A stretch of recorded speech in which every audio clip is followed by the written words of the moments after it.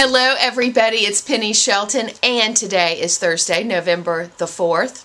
So yesterday I made the main video for our main forum where I shared just real simple ideas that I had gotten early on in my raw food journey from David Wolf, a couple of tips that I had gotten from him that have been super helpful for me, and I have to admit I thought that video was so lame. I don't know why I made the video, and I just almost didn't put it on the website because I thought, God, that is so lame. That's so elementary boring. But what is so funny to me is that particular thread probably has had more comments and interaction than just about anything I've ever put up on the website. So that just went to show me that I don't have a clue. And I need to just go with what my gut level instinct is and what I want to share with you all and be done with it. So I've got another little tip today for you that I'm going to share that's really helped me a lot. And it's kind of funny, but I want to just back up a little bit and explain a little background as to, where this is coming from and why I'm bringing it up right now. In our vault portion of the website, the vault is a private room for people that sign up during our 11-week initiatives. A lot of you already know that.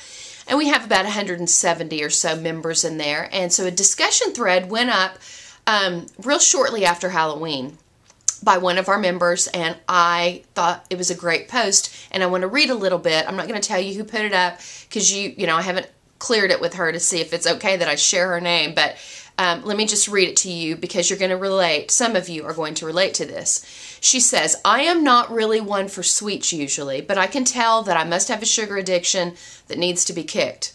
I took a trip to Montana recently for a reunion. I had some beer and wine there, then a little bit more once I got home.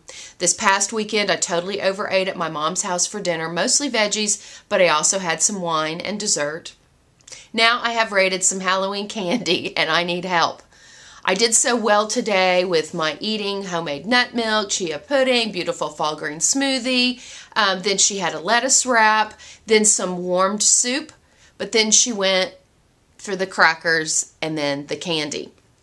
And she said, after that mini binge, I threw away all the candy and the crackers in the trash outside. I'm done with that. But I feel like I'm sabotaging my weight loss goals for some reason. I have about 15 pounds left to lose, but I have been at this plateau for weeks now, and I'm not losing anything due to my constant treating myself to drinks or dessert or cooked meals. What should I do to kick it once and for all? That's a question that needed to be asked, and it's been asked, and so many of us deal with this. And so let me tell you what I said. We've had great response in the vault to this. We've had a lot of comments, but for the sake of this particular discussion, I'm going to share what I shared. And I say, here's a little game that I have played with myself when I find myself slipping into some of my old patterns and behaviors that you speak of. I pretend that I am Angela Stokes.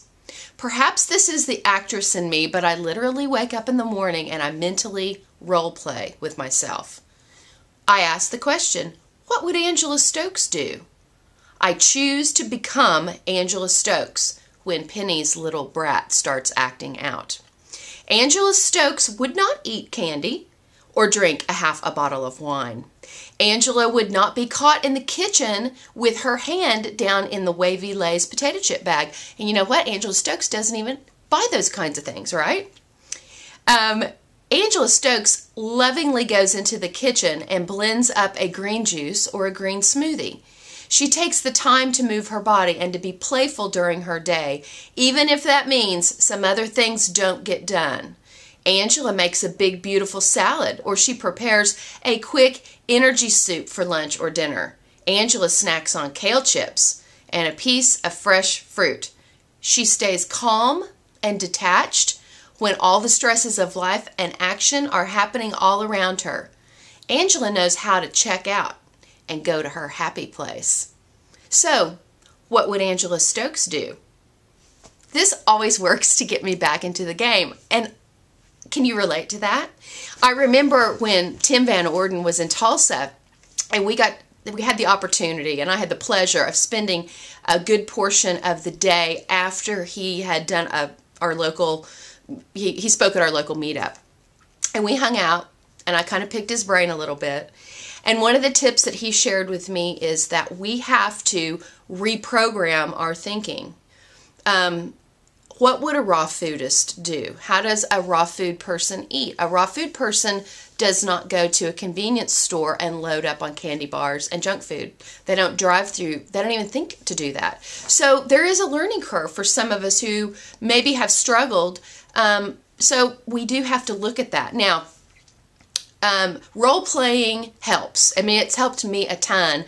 And I really want to surround myself with people who I want to be like. Angela Stokes is one of my mentors. She always has been. And she really does walk the walk. And there are many other people that I could name. Annie Pio. So many people who I have had the opportunity to get to meet and actually walk with in real life and be with them and see how they live their life. And it's something to do, to surround yourself with people who have already achieved what you're wanting to achieve, because they will help you renew your mind and get past some of this old stuff. And so I didn't think it was a coincidence today when in my inbox I got, and I get this, if some of you have heard of Goop, it's Gwyneth Paltrow's very cool website, and she sends out email blasts on occasion. And today's email blast was on overcoming sugar addiction, because I think that a lot of us, especially women, well, men do too. So many of us deal with sugar addiction, and we may not have even called it that, you know, but it's a reality. And we can be a raw foodist and still have a sugar addiction, you know, where we're really reaching constantly for the agave nectar, the honey, you know, and we're really overdoing it on some of these sweets. And so when I saw this come up in my inbox, I'm like, okay, we're obviously all getting synchronized here. So I basically just copied and pasted this article from Frank Lipman, MD, who I very first heard of Dr. Lipman from my friend Drew Melpro at Give It To Me Raw and We Like It Raw. And he had done an awesome interview with Dr. Younger and Dr. Lipman. And I think I will try to put the link to that podcast because it was great. But Dr. Lipman's awesome. He's in New York. And so he's outlining what to do to overcome your sugar addiction. So that's in the Wellness Center. And I want to highly encourage all of you all to go read that. And I just think that this is something that we, as individuals and as a community, can really help to support one another on this journey. Because when our body's really fully nourished and getting the nutrients that it needs, I believe that it will crave less and less sugar. That's at least been my perspective, or my experience, I should say. But you know what happens is when I slip back into some of these heavier, more gourmet raw foods like I've been making for the last 2 weeks on Foodie Friday when I've been doing the pumpkin episodes, these recipes have had a little bit more sugar, even though it's natural, healthier sugars. I have found that it's kind of caused me to make some poor choices after that. So it does something. It tricks my palate out in a way that I don't like. So we have to break the cycle. And so hopefully this information will help you. What would Angela Stokes do? You know, think about that. Or if you have another raw food superstar mentor, think about it. Put yourself in their shoes. Role play them for a day and see what happens. You can really have a lot of fun with it. I bet you guys have some other comments that you could share along these lines. We'd love to hear from you today. Let's keep this great dialogue going this week. It's been awesome. Now, guys, you know, I'll be back with you again tomorrow for another episode of Foodie Friday. So I'll be looking forward to seeing you then. I love you. Bye.